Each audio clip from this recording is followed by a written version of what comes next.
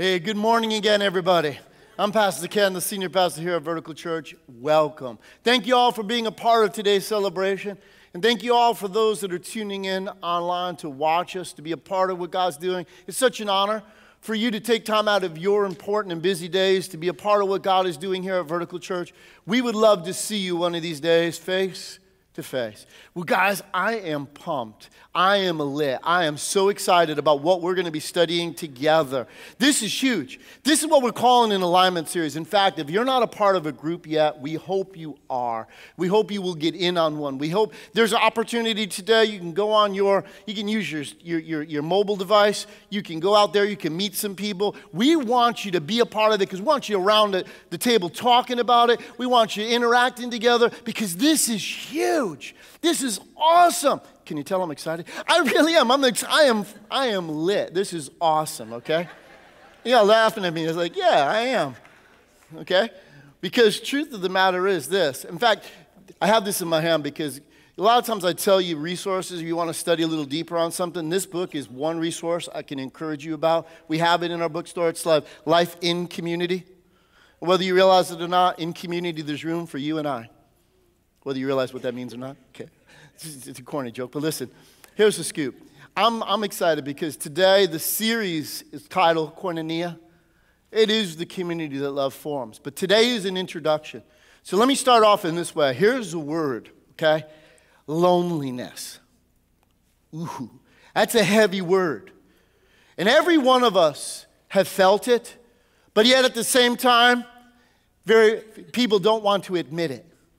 Why? Because inside of us, there is a longing for human connection. There is a desire to have meaningful relationships in our lives. But yet at the same time, it can seem so difficult. It can seem so elusive. It can be like Ponce de Leon's Fountain of Youth. It can be like El Dorado, the city of gold. We ask, is this possible? Is it a figment of our imagination? Is it just a dream? Is it something that's unattainable? Because why we say we want connection, here are some disturbing statistics about the disconnection in the U.S. These come out of Duke University and the U.S. Census Bureau. Here are the disturbing statistics on the U.S. about disconnection. Number one, 27.2 million people live alone. In our culture right now, 27.2 million people live alone. More people say they feel alone than in any other time in U.S. history. Isn't that fascinating? 25% of people say they have no one they can turn to as a confidant. Stop for a moment. Do you realize that's 1 in 4 people say they have nobody that they feel they can talk to when they need someone desperately to confide in? That's sad. It also, more people link their depression to loneliness. Depression is an epidemic that's suffered under our culture today. We're taking drugs, we're doing all sorts of things about it, but yet it's linked to loneliness. And hear this, the number of socially isolated Americans has doubled since 1985. That's staggering. That is staggering. So loneliness and isolation is a challenge. That's something we are struggling under in these days. And what? All of us have this desire inside of us, but there's this dichotomy. There's this uniqueness. Because at the time we say we want relationships, in the same way we say we want connection, we find ourselves so difficult to find that end of it. Because here's a fact about society. We're more connected than in any generation. Because of technology, because of social media, the convenience of connection is at our fingertips. But at the same time, because we can text, we can tweet, we can chat, we can IM, we can Facebook, we can do all this stuff, right? But yet at the same time, we're more lonely than any generation in human history because nothing is a substitute to true, genuine, authentic human connection. In essence, we struggle under these fronts because the answer is just not being around people. Because some of the loneliest people live in cities where they're around lots of people. But what we discover is this: proximity doesn't equal community. And it's no different in the church. Just because you're around a lot of people doesn't mean you're connected. Just because you're here today and people are sitting next to you doesn't mean you have meaningful Christian relationships. And we come into the church, we can't just become comfortable sitting in rows. We have to learn to become comfortable to sit in circles, to truly get to know one another. But you have to fight the trends, because there's been a trend in the U.S. that's been going on for years, okay? Whereas we used to build porches on the front of houses, not for decoration. Yeah, literally, you can go back in history and discover that people used to sit on their porch and talk to their neighbors. They used to actually know what their neighbors' kids' names were. They used to have meaningful relationships with other people that they lived around. Now, we put the porch on the back of the house. Now we come home from work, we close our doors, we shut our garages, and we sit around and watch TV and attempt to build a pseudo sense of community. But TV doesn't foster true connection. It doesn't foster the opportunity for community. But our TV watching does defy something about us. It shows the tension that exists in human beings. Because again, the longing of the human heart is for connection. The longing of the human heart is for the meaningful, real and genuine relationships. And in our TV watching, why would I say that? Because for the last 3 decades, the top rated shows are shows like Friends, where, Joey and Monica and Chandler and all these people are hanging out. Now, I've never danced around in a fountain, but we long for what they seem to have that seems real, but we don't experience. Or shows like Parks and Rec, or shows like even The Office. There's a sense of community that people have, or Seinfeld. Because even if you're weird and you don't know what life's about, you still can have peeps. You can still have relationships with others. But again, in the 80s, the top show of the 80s was a show called Cheers. Anybody remember that? It was about a bar, but guess what? What was the song that was the theme song of the show? Everybody wants to go somewhere where people know your name, right? It wasn't just words, lyrics of a song. It was the cry of a culture, because we are starved for human relationships. We really desire something that we don't seem to find, that we don't seem to come upon. And it's something in us. And we live in the West, and Western culture is fiercely independent. And it works against that end, because Western culture promotes isolationism. In other words, it's about individualism. It's all about me. It's about my pursuits, about what I'm doing, my career, what I'm after, all the rest of that. But yet, what is it we value most? What is it that Western culture fights for, longs for, fights and holds to? Isn't one of the top values of culture privacy? But see, these are not biblical values. And there's where the war, there's where the tension is inside of us. Because at the same time that we want meaningful relationships, where we want to find connection with others, we fight to retain our own protectionism. We build walls around ourselves because we're scared. Why do we want privacy so much? Because we're afraid that if anybody really knew, they might not want us. They might not want to connect with us. So we fight for privacy, and we have this dichotomy between the desire for community and the desire after individualism and privacy. And we find this, that whereas we say we want and desire desperately transparent relationships, we struggle. Why don't we see them? Because we're scared. We're afraid if we ever truly open up, people might hurt me. And so we work hard at defending ourselves. We work hard at building barriers around ourselves because we're scared. We don't want to be rejected. We don't want to be hurt. And I get the struggle, trust me.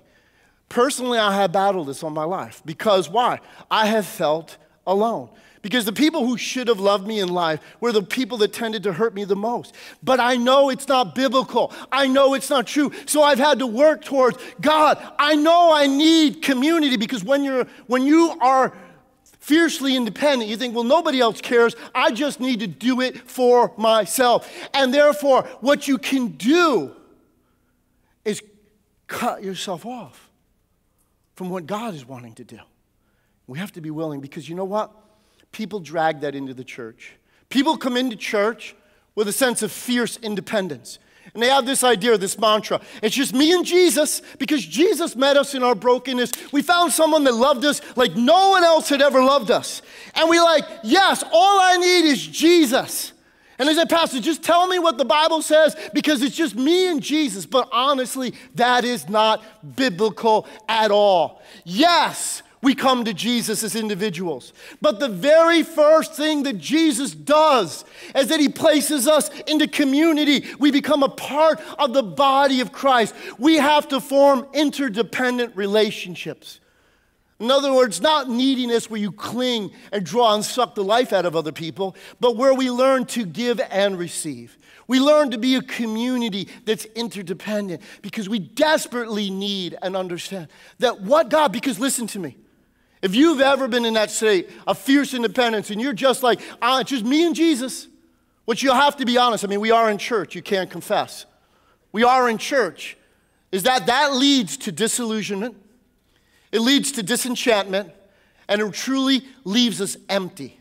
Why? Because we're asking God to do something for us, to fill us, to do something that he designed to happen within community. So when we cut ourselves up from other people, we actually miss what God is wanting to do in us, because God does his best work through people. That's what the New Testament provides us with understanding. That's why this is huge. And therefore, it's important that we see, because why? God put inside every single human being a desire, a yearning, a longing for community, for connection. You see, there is a God-given appetite that longs for authentic, real, and genuine relationships. See, all of us, if we're honest, we desperately want to be fully known and fully loved. I mean, why do we embrace the song, Fully Known? Because it is the hard cry of something we're desperate for, but we don't know where to find. And so God has an answer, because it goes back to our origin. See, God made mankind to be like him. That's what it means to be made in the image and the likeness of God. And when God created man, he made man, listen to me, to live life with other people. Because in creation, God said only one thing that he created was not good. Does anybody remember what that was? God said it's not good that humans would be alone. God never intended us to be alone, because if we're going to be like God, let me tell you something. God is community. Now, you may never have thought that, but listen to me. When you say God, what are you talking? Father, Son, and Holy Spirit. God has and forever will live in community. And God created man to live in the community of the Trinity and in community with one another. Our connection with God makes it possible to be connected to one another. But when sin entered the picture, what was the very first effects it had upon the human condition? The very first thing humans did when sin entered the picture was they ran, they hid, they covered up. They hid from God. They covered up situations, and they did it from one another. The very first thing sin did was impact relationships, because sin breeds selfishness, sin breeds rebellion, and those things alienate love relationships. See, love relationships, God understood it would take love for people to live in harmony together. But when we allowed that situation to come in, what happens is this: we hide, we're afraid, we're scared. That's what mankind did, and we've been hiding ever since. Some of you are master hiders. You're sitting here today, but you're like, man, I'm not letting anybody in. I'm going to sit, I'm pleasure to sit in the crowd, but I'm not. No, but here's the point. Perfect love drives out fear. God does not give you a spirit of fear. See, fear is the opposite of love. Because why? Love is transparent. Mankind was to experience transparency and affirmation. When it said that he made them naked and unashamed, it wasn't talking about no clothes. He said there was nothing to hide. Because when you live in love, you have nothing to hide. You do what for others is best. You don't look to your own interest, but to the interest of others around you. You are not in it for what I can get. You're in it for what I can give, and that is a radical differential. But you see, when man sinned, sin alienated him from God because God is love. When you embrace those ends, it's everything that's opposed to God. And it affected our relationship with God and affected our relationships with one another. But God had a dream. God's dream was to reunite mankind with himself, and by doing so, reunite mankind with one another. Hence, why Jesus showed up. He was love incarnate. He was love amplified. Jesus' love wasn't just displayed in his sacrifice at the cross. Do you know at the moment that Jesus was willing to leave heaven and take upon himself the form of a human, he was willing to submit himself to limitations of a human body, the limitations of needs and desires, the ability to even be tempted like you and I are. Jesus showed love because he was willing to become just like us, to make a way for us, because God knew the only way to reconcile relationships was through love, and the only way to keep the unity of this together was through love.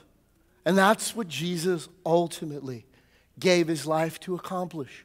Because when we became reconciled to God through Christ, because he did so by grace, because none of us deserved it, when we come face to face with our own rebellion, with our own sin, and we become overwhelmed by the love of God, that God would love me and make a way for me. How? By Jesus laying down his life, giving himself for me, so that I could find a way back to God. I could be reconciled to God. It is that love that then gives us the ability to love one another. God had to accomplish it in that end. And that's why this all comes down to what I'm going to talk about in this series. We're going to talk about this for 8 weeks, but this is about koinonia. Because if you're taking notes with me, listen. This is so critical. Koinonia is God's vision of community formed by love. God's vision of a community formed by love. The definition of koinonia is in your notes, and it's hard because it's a Greek word that when translated into English, it's used 18 times in the New Testament. It is one of the most significant words of the entire New Testament. It's why we're taking 8 weeks to not only walk this out, to study it and talk about it, because it's a challenge to you and I to live up to the potential of what God designed us to live for. And koinonia, when it's translated in English, can mean partnership, participation, social intercourse, benefaction, communication, communion, contribution, distribution, fellowship. But those words seem so often to fall short. See, the origin of the word comes from the Greek word koine. Word koine means common. Something that people have in common, koine, okay? And when Greek philosophers envisioned the idea of a society that could live in total harmony, union, they said that would be koinonia. That would be a common unity, which where we get the word community. But yet that utopian concept never found a realization among human relationships. What frustrated Greeks was the idea that the word koinonia was never actually experienced in their communities, in their societies, until the New Testament church. When now the followers of Jesus had come together, the Greeks were like, whoa, koinonia, that's koinonia. Because why? People that didn't know each other before, people that came from different backgrounds, people that never had anything in common before would now connect, meet one another, and they would say something like, do you know the Lord? And it's like, yeah, I know the Lord. Instantly, there was intimacy. Instantly, there was connection. Instantly, there was a love and a harmony and a community that was formed that defied all the barriers that culture and society had ever seen before. It defied race. It defied gender. It defied age. It defied class. Never had it been seen that people that seemingly had nothing in common before now had a love that caused them to be united, to be what the Greeks call, it's koinonia. This is what we've dreamed of. This is what's never been realized. And the Christian community was the realization of koinonia. Let me go a little bit further. I've been studying this word for a while, so watch. Koinonia is, number one, it's a supernatural grace that causes Christians to love each other deeply. In other words, it's not of human origin. It comes from God. It's not something that we have. There's something, guys, go back one. I think I've skipped a slide. There is the difference between socializing and fellowship, koinonia. Because socializing, any two people can do. Socialization, people learn to know one another, understand one another's stories, but that doesn't cause people to stay together no matter what. Because the rubber meets the road is when it goes awry. And trust me, if you've been around human beings, we go awry because we're all broken. Okay? Do you stick together? No culture is kick you to the curb. Move on. I'm done. Okay, one and done. We're out of here. No. Any two people can socialize, get to know one another, but only Christians can fellowship, koinonia. So what is it again? That's why it's a supernatural grace that causes Christians to love each other deeply, lest it's possible because of our union, koinonia. The Bible says we have communion with Christ. The word is koinonia. When we're connected to Christ, our communion, our fellowship, our intimacy is joined us to Christ. And because we're joined to Christ, we can be joined to one another. Because there's not many Christs.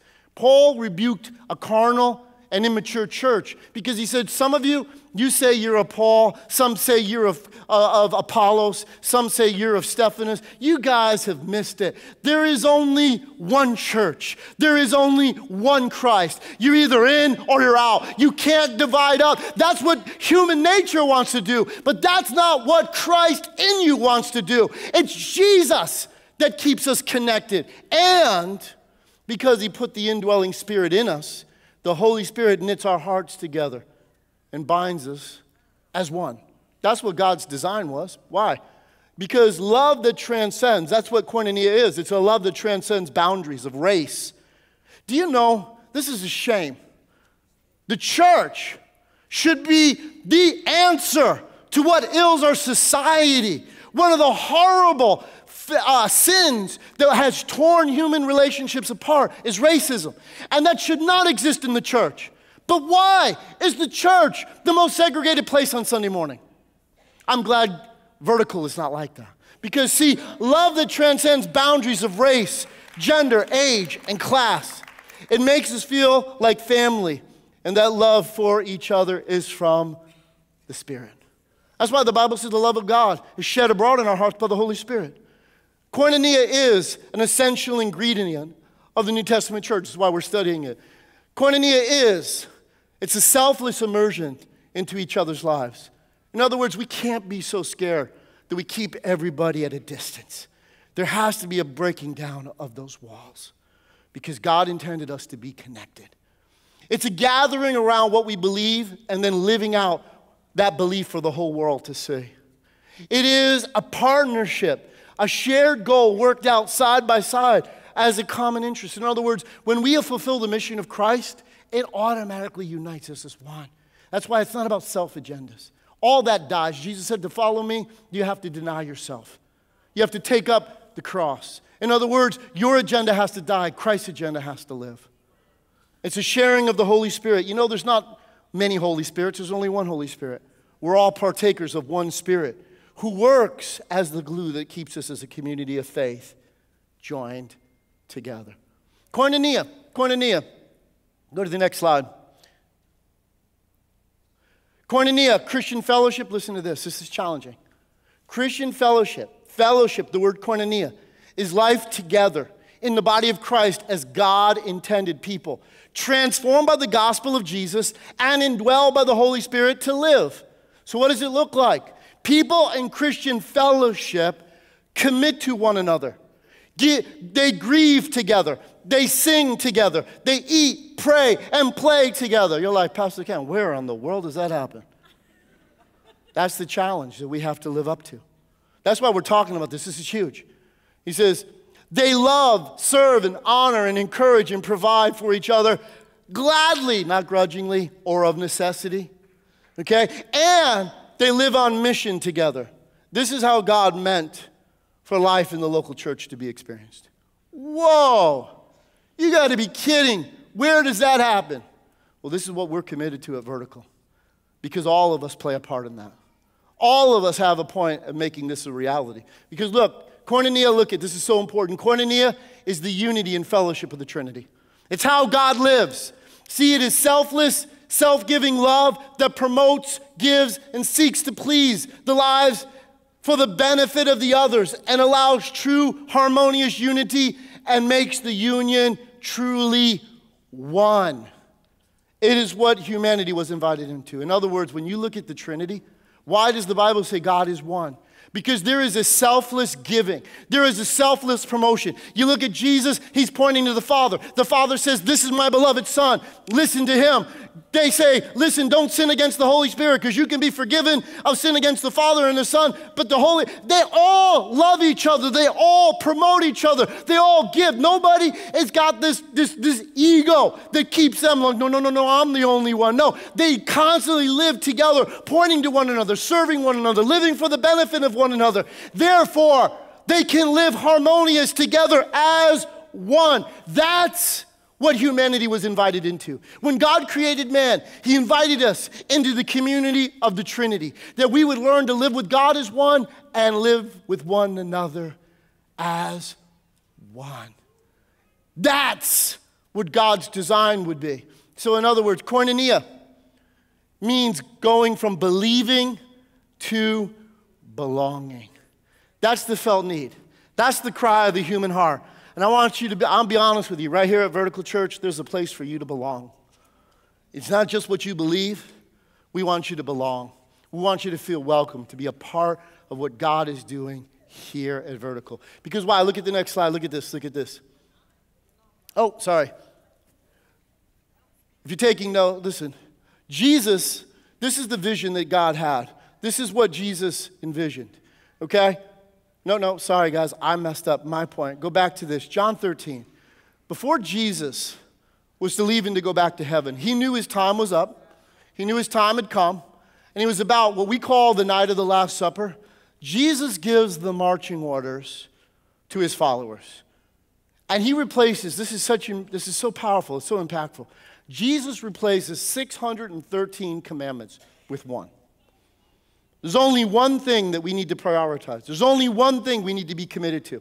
Because if you commit to that one thing, it fulfills the moral requirements of all the other stuff. Jesus is the master of simplicity. It's the one thing that is not a recommendation, but it is in truth the marching orders of the followers of Jesus. And what is that? Jesus said a new what? Command. In other words, this wasn't a suggestion. This wasn't a good idea. This was the will and purpose of God. Jesus said to follow me means what? Sometimes you have to deny yourself. So in other words, this is what we are committed to. If you're a follower of Jesus, this isn't optional. This isn't like a salad bar approach to faith where you can hold the pickles and the lettuce. No, you have to take it as it's given. And Jesus said, a new command I give you. Love one another. Notice he didn't stop there. Because if he said love one another, you could define love as you thought love should be. No, Jesus said love one another as I have loved you, so you must love one another. Why? Because verse 35 said this, by this, everyone will know that you are my disciples. If, notice that's conditional, if you love one another. Stop for a moment. Is the church today defined by our love for one another? Is that what we're known most by in culture? Is that how people define the members of the church, the body of Christ? Oh, those people are so loving. Those people are so genuine.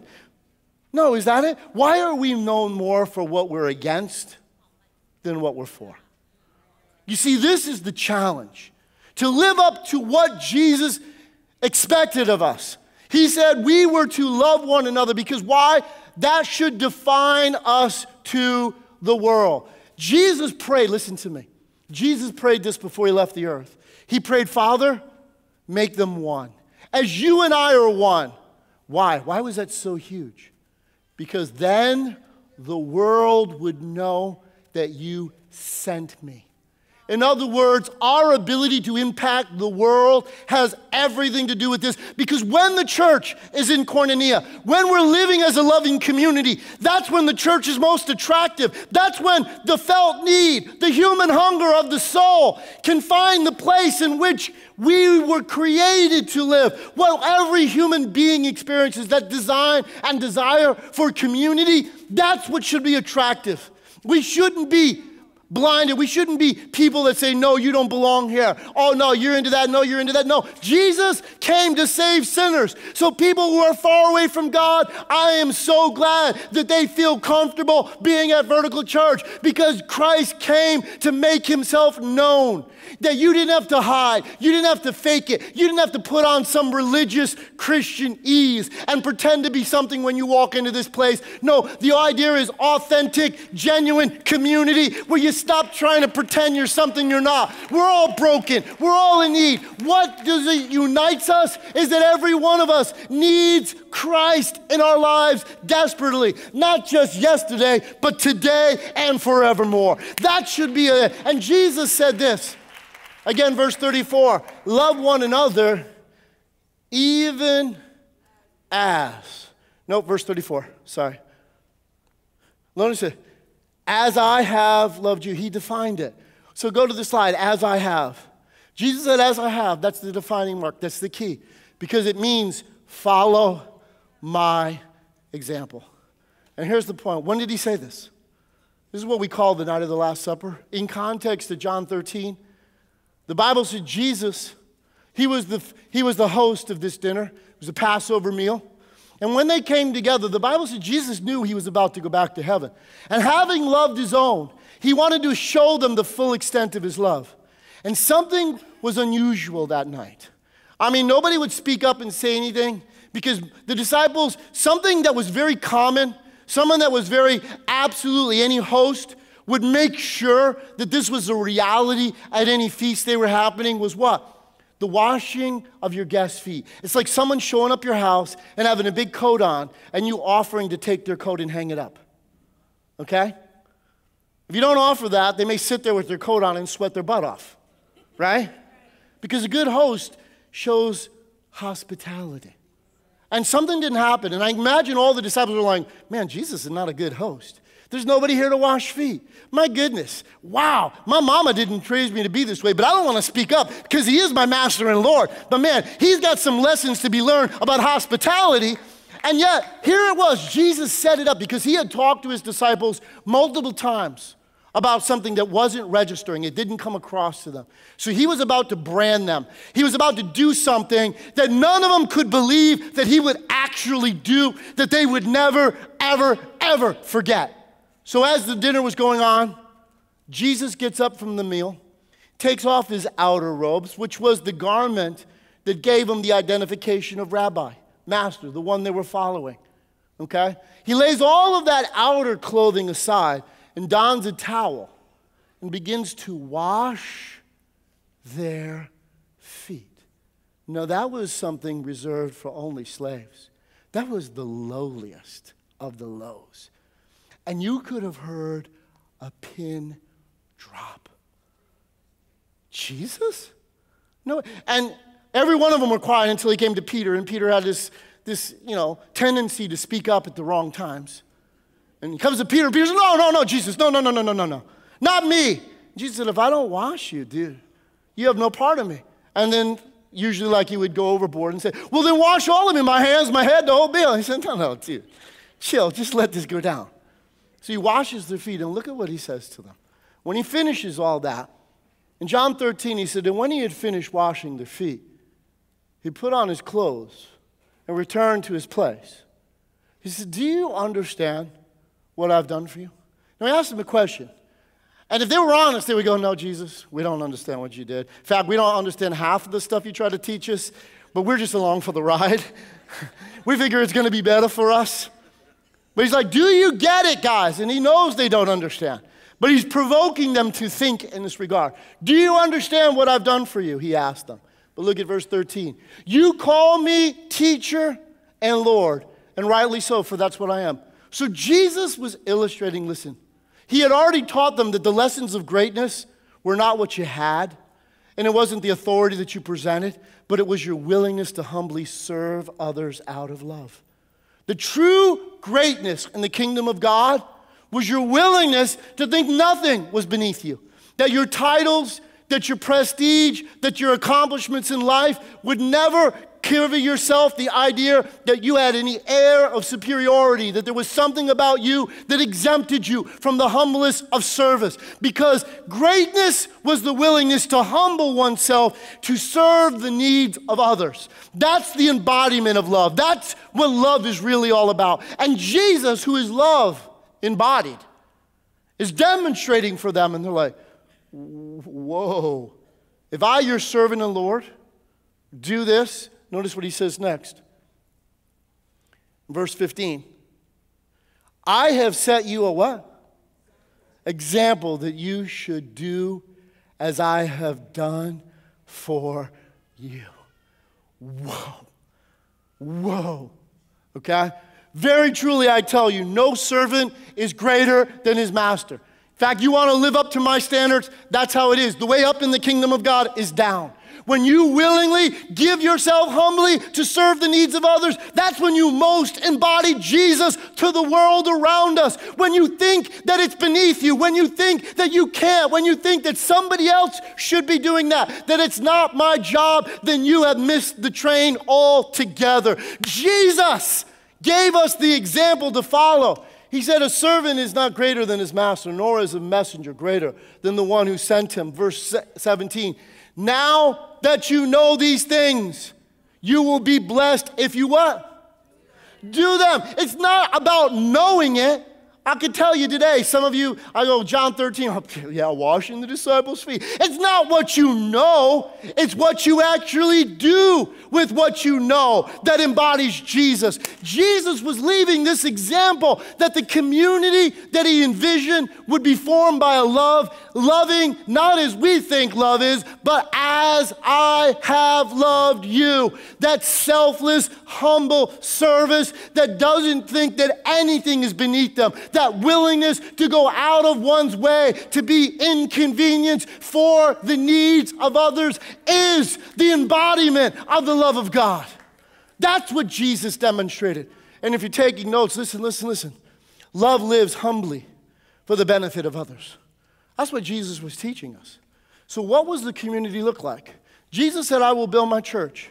The day the church was birthed, on the day of Pentecost, Jesus told the disciples, waiting out the door, guys, the mission that I've given you is going to require the Holy Spirit to come to you to fulfill it. And on the day of Pentecost, when now the church was in motion, when all of this, when the ecclesia is being formed, what would this community look like? The day that Peter spoke to the very people responsible for Jesus' death, the same crowds that cried, crucify him. Now, God was showing that, listen, this ain't about revenge or get you back. This is about a way to get you in. I love you. It doesn't matter what you've done. Doesn't matter where you've been. You can come home. I've made the payment. I have paid the ransom. You are free, because whom the Son sets free is free indeed. Through Jesus, you can be restored in relationship to God. Through Jesus, you can experience grace that blows the human mind. Through Jesus, you can experience love that transforms us from the inside out. And so when that community came together, what did it look like? See, the community that love forms, the qualities of loving community, it's this. Go to Acts 2 and look at it. This is it. They devoted themselves. This is how this community came together. If you understand the word koinonia, it is important to recognize the significance of this text, because this was what was modeled. This was where koinonia finds its definition, okay? They devoted themselves to the apostles' teaching and to Fellowship, it's the first time the word koinonia is introduced. And the law of first always meant the first place in which it's shown gives the significance of its meaning. And to fellowship, to the breaking of bread, and to prayer. Everyone was filled with awe at the many wonders and signs performed by the apostles. So what this community looked like, all of the believers were together and had everything in common. They sold property and possessions to give to everyone who had need. Every day, they continued to meet together in the temple courts. In other words, in the big settings when everybody came together. And they broke bread in their homes. In other words, you have this debate in the church world. Say, oh, no. To be like the early church, you just got to meet in houses. That's not what the scripture says. They met in the temple courts. They met in the big meeting, and they met in the homes. It's not either or. It's and in both. Every day they continued to meet together in the temple courts, and they broke bread in their homes and ate together with glad and sincere hearts, praising God and enjoying the favor of all the people. And the Lord added to their number daily those who were being saved. See, the church, when it's living in koinonia, is absolutely attractive. The world wants in on that because they don't believe it's possible. And what's impossible with man is only possible through God. And you and I have this responsibility. So what does this community look like? 4 things I pulled out of this real quickly as we end our time together today. Look at the qualities of a loving community. Number 1 is personal devotion. Notice this. It said they devoted themselves to the apostles' teaching, to fellowship, to the breaking of bread, and to prayer. In other words, no one had to run after them. No one had to chase them. No one had to coax them. No one had to persuade them. No one had to, people didn't sit out and do boo-boo face.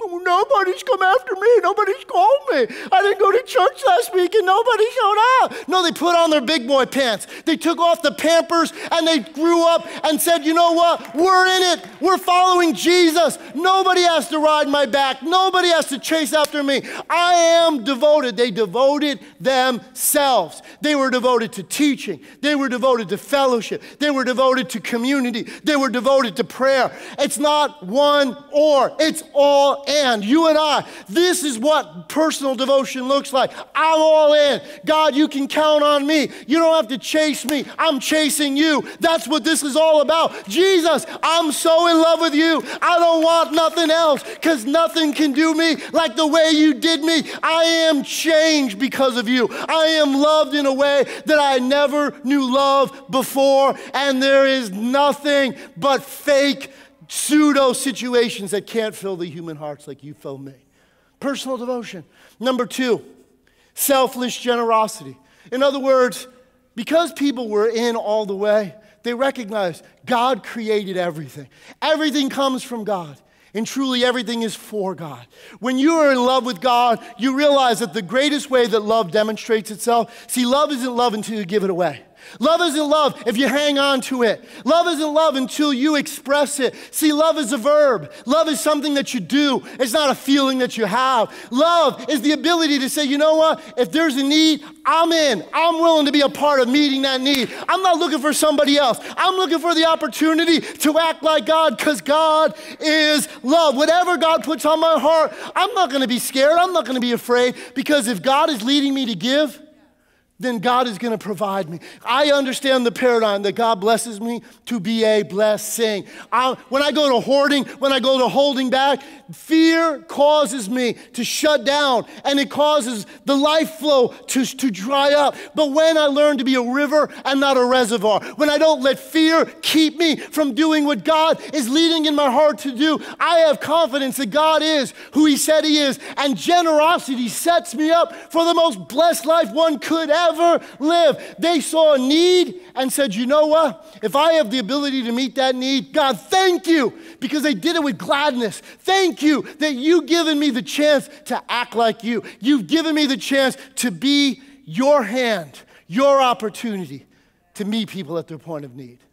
Imagine if the church, see, we're wanting God to do what God intended community to do. Ooh, ouch, I've gone to meddling, sorry.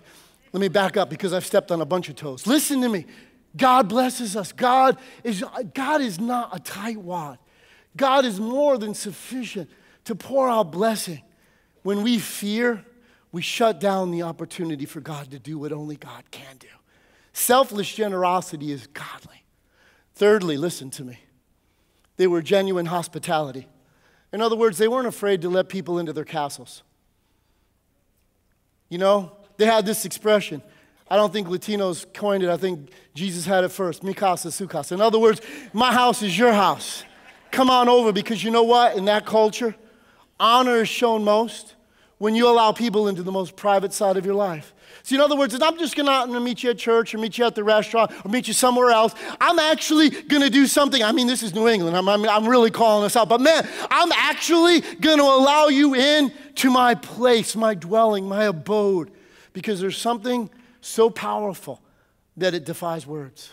Because love is not about an expression of words. It's about honor. And you honor people when you allow them to see the most intimate. Coming to my home, wow.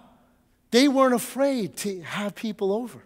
They weren't afraid to say, you know what, come in, because there's something that's disarming about that. There's something that's just like, man, I want you to be comfortable. I want you to be uptight.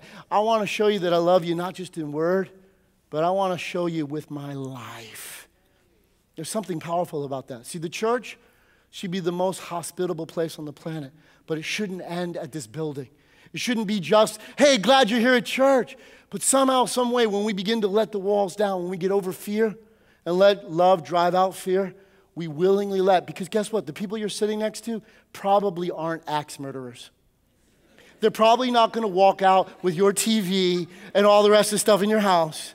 And they're not going to post instantly if you don't think your house measures up to House and Gardens. They're just in it for relationship. And there's something authentic, there's something real when we're willing to not try to pretend, but just be who we are and allow the love of God to express through genuine hospitality. And last but not least, through compassionate care. In other words, it wasn't someone else's responsibility to take care of the people in need. It's like, God, I'm here. Count on me. They cared about one another. They went out of their way to help meet the needs of one another. They encouraged one another. They stuck with one another. See, when we begin to realize that it's in Koinonia, that God advances us, God grows us, that's how we protect one another. That's how we survive together. When we become a loving community, that's what God designed us to be. And therefore, we need one another. There's an interdependence of relationships when we begin to walk out the paradigm of what it means. It doesn't mean we become needy people and cling to others and suck the life out of them. No, we give and receive. We're not always in the receiving mode.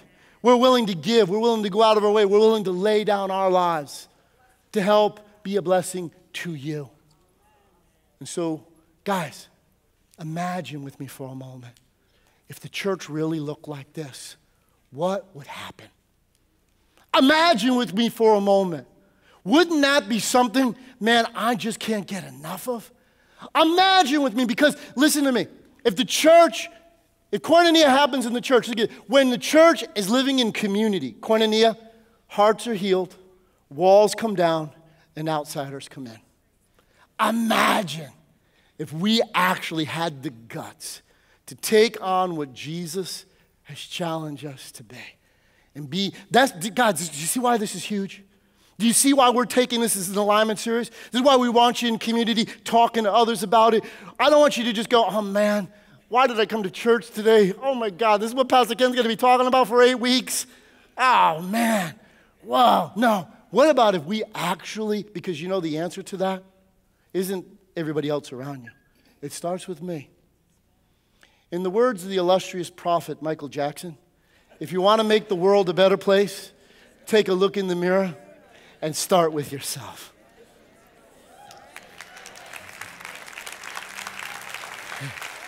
Sorry to all the religious people I just offended by calling Michael Jackson a prophet, but let's all bow our heads, close our eyes, and forgive your senior pastor. God bless you. Let's pray together. Father.